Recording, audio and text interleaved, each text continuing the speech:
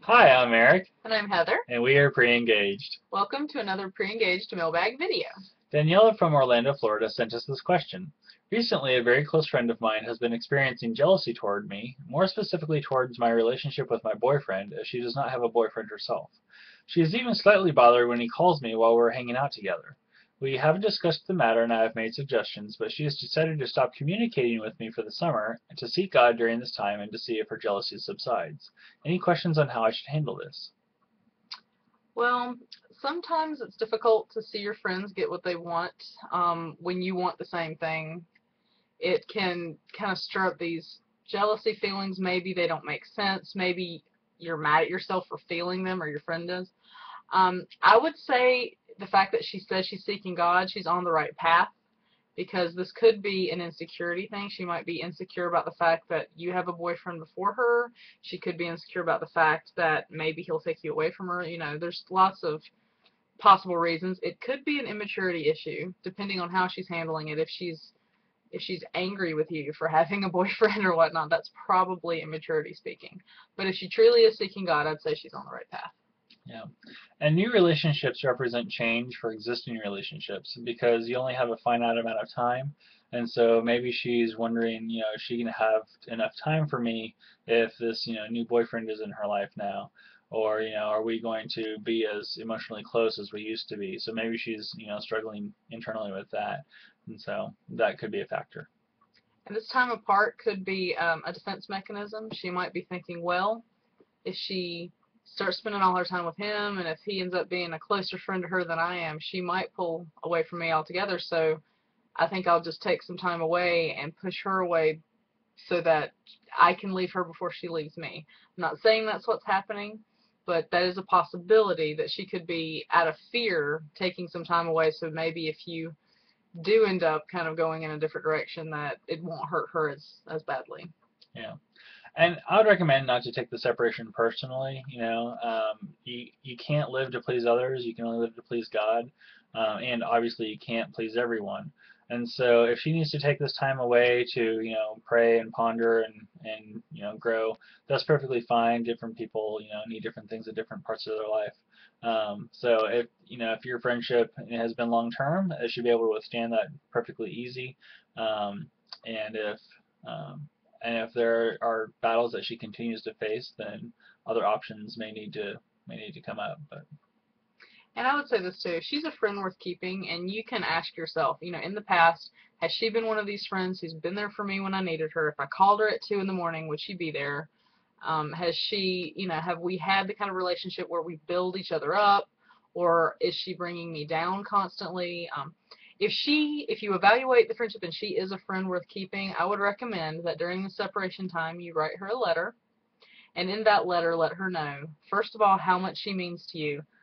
Give her specifics about what she means to you, things that she brings to your friendship that are important to you. Let her know that you are honoring this time away, that you understand that she needs it, and then let her know that you are understanding her need for the time away, but that also you're available anytime she's ready to reconcile. And maybe that added note that she really has a priority with you will kind of help her get over this jealous season. yeah, and hopefully during this time she's trying to seek contentment in her life Hmm. because the Lord gives us various things in our life at different times. Some people boyfriend, some people fiance, some people a husband, some people children, some people grandchildren. So different things at different points in our lives. And so, if the Lord doesn't have a boyfriend for her at this point in time, maybe the Lord isn't ready for her to be dating someone right now. Maybe she needs to focus on being single and learning and preparing for marriage or focusing on some other task that He has for her. Because as a single person, you can serve the Lord much more faithfully than as a person in a relationship or a married person.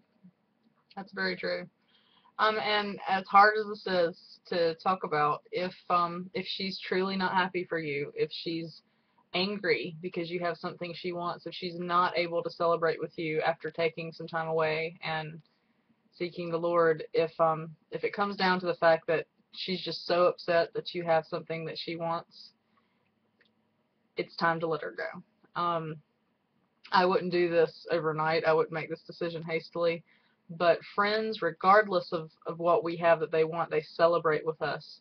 If, if down the road she wants a baby and you have a baby first, you'll want her to celebrate with you, even though she is wanting what you have. So you need to, after some time, evaluate, is this friend bringing me down or lifting me up? And if she's constantly angry with you for having things she doesn't have, it's probably time to kind of let the relationship fizzle. Yeah. In summary, also, friendships are also often for a season.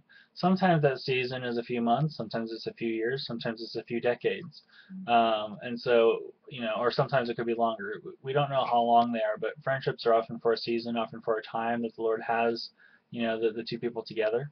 And I know that in my life, there's two places that I've lived, previous to where I currently live now in Central Virginia, and I would have thought when I was living there that I would have kept up some of the relationships that I had there to this day, but a lot of them have faded away, partly because of geography and just lack of time to nurture and keep that together, and that's okay. Friendships can be for a time, and you make new friends, where you're located and where you're at, and so um, that's that's not the easiest news to take, but sometimes that's what the honest truth is. So, well, if you'd like to see another pre-engaged mailbag video, please click on our contact form and send us a question. We'd love to hear from you and help you too. Grace be with you.